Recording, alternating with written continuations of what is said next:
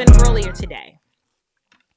And oftentimes when I have to prepare for a show like this, we take these trips down memory lane, because when I'm going over, what I want to say and the thoughts that I want to get out, it starts to remind us of how when we met, the things that stood out to us about one another that let us know that you're on the right path.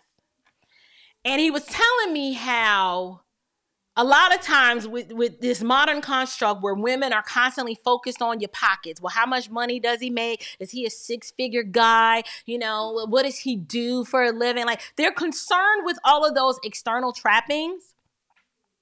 And he told me that, I know that right now, particularly over the past couple of years, there's been a lot of conversation about women and wanting, this high value man, and they're being so focused on the money. But he was like, years ago, like when I was courting you, he said, you were the only one who took a genuine interest in who I was and what I did.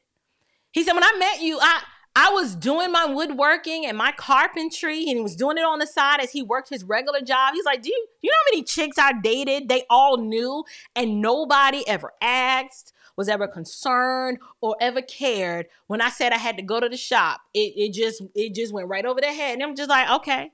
They never cared. He said, but you, from the moment that I told you, oh, I got to go to the shop, you were like, ooh, what's the shop?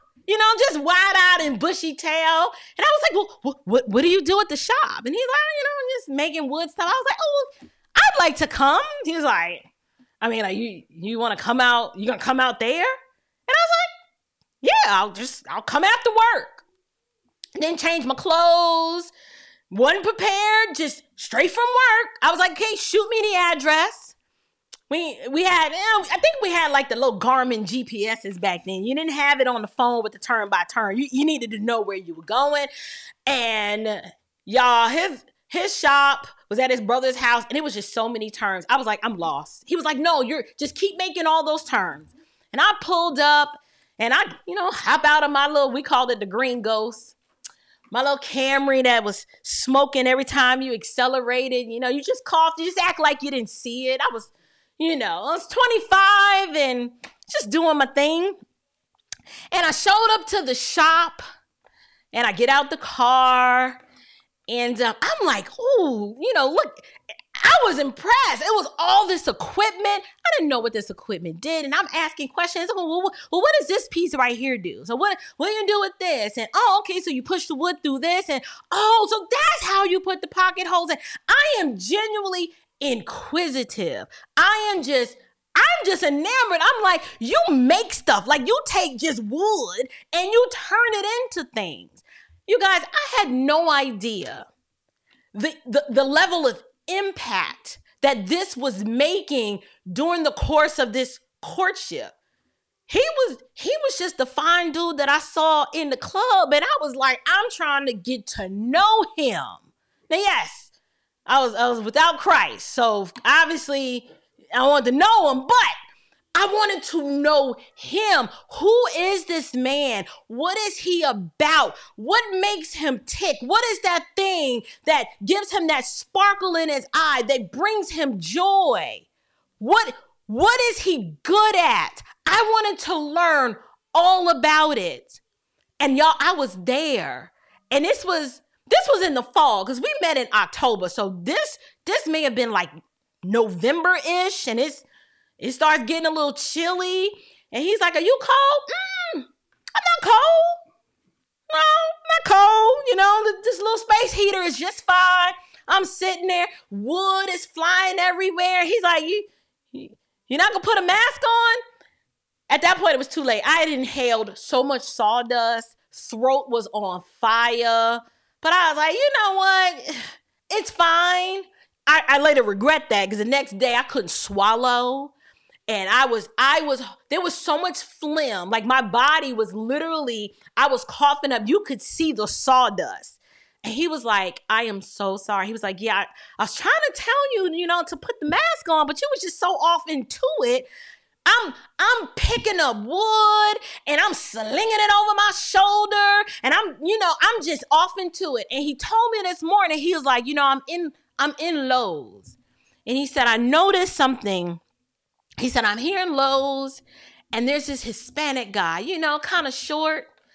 And he's got all this wood that he's picking up. And he was like, you know who was there with him? His Maria. We don't know if that's her name. We just gonna call him his Maria. Maria was right there, her little self. She helping him load this wood up. She pushing. They were doing it together.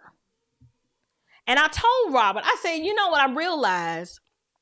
They're not exposed to this American culture, this Instagram life where everything has to be about the money and the prestige and the glam. I said, one, all they have is each other because there's probably a language barrier. She don't know the language. He don't know the language. One of them have to decide who's going to learn this language faster so we can survive. And she's just right there. She's just right there being a devoted family builder. That is the messaging that I am going to start bringing to you guys. I want to be the one. The next time I have to address this topic, I'm going to provide the solution to the problem of the orangutan. Yes, I needed a whole show I needed to tear them a new one because they needed it. They needed to feel the pain and the shame of their behavior. And you guys needed to have it exposed in raw authenticity so you can see just how bad it really is out here. And I haven't even begun to scratch the surface of this topic. And I don't want to rush it.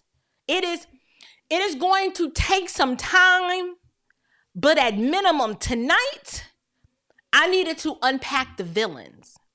I needed to unpack the villains because one of the main reasons why I started this podcast was because I didn't want to just talk about these issues. Talking about it is easy. I could talk all day about the foolishness in the culture, but rather I want to play an integral part in providing a viable and attainable solution. You guys, my conscience is held captive to the word of God. And while I have this platform for however long the Lord allows, I am committed to discipling women, particularly younger ones, who are ready. Y'all, like, I am ready to abandon this foolishness. And I want to do something different because I've tried it the other way. And the path that I was on, it wasn't taking me anywhere. I was going nowhere fast. You guys, some of the women out there who end up listening to this message, the solutions that I intend to provide in the weeks ahead, it's simply not for some of them. Some of them, they're just not for them. It is not what they want. It is not who they are, or at least not in their current state. And that is okay. It's perfectly fine because in order for me to abandon the reckless road that I was on, something had to happen to me. I had to change. I didn't come out the womb being wise and wanting to be a devoted family builder. You guys, I was on the orangutan spectrum. I was there. I talked about the orangutan behavior of me wanting to fight a whole grown man just because I disagreed with him. Or thinking that abortion was a viable option to limit your exposure to an unwanted child. My mind was corrupted. I was not wise. I was foolish. I was sinful. I was wicked. I was demoralized. You guys, I had to abandon what I knew and the way that I thought was right in my own eyes. And I had to embrace something else. So we're going to talk about it. But tonight, we're not going to talk about it right now, but we are definitely going to talk about it. Because the change that has to happen, you can't do this by yourself. You are not meant, you cannot walk this path alone because you don't know what you're doing.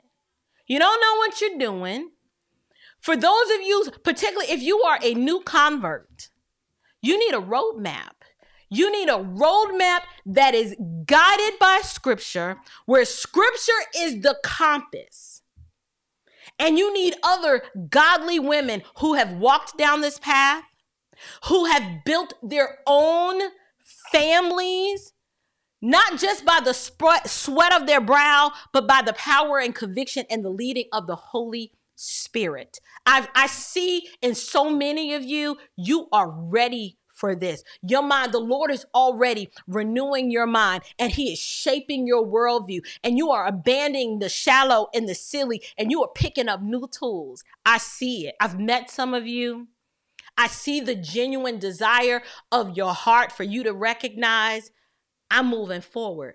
We're not going to focus on what happened back there. We're going to lay it down at the foot of the cross, and we're going to move forward. But it requires a change must happen. And this is even to the women who you're like, I already know who I am in Christ, but truth be told, I don't know what I'm out here doing.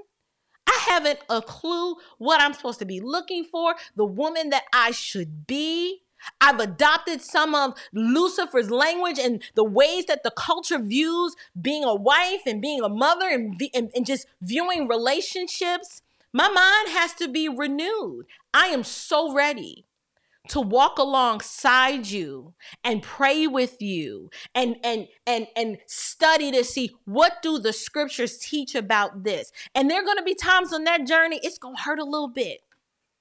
It's kind of like when you go into an old house and you're like, we're going to rehab the house. And you go in for the first time and it's cobwebs everywhere and you duck in and you like, because, you know, the cobwebs are in your face and the floorboards are cracking and it's dust everywhere and they left an old rug down and you start patting the rug and shaking it out. Now you're coughing because it's dust everywhere. It gets worse before it gets better.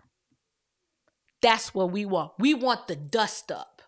We want the coughing and the hacking. We want you, sometimes you're going to have to run out the house to catch some fresh air, and then you're going to come back in because it's going to be a little cleaner than it was before. And you may have to run out the house again just to breathe a little bit and just to, because there's going to be times on the journey where your deeply held presuppositions are going to be challenged, but you are going to come out refined like pure gold. And I am here for all of it.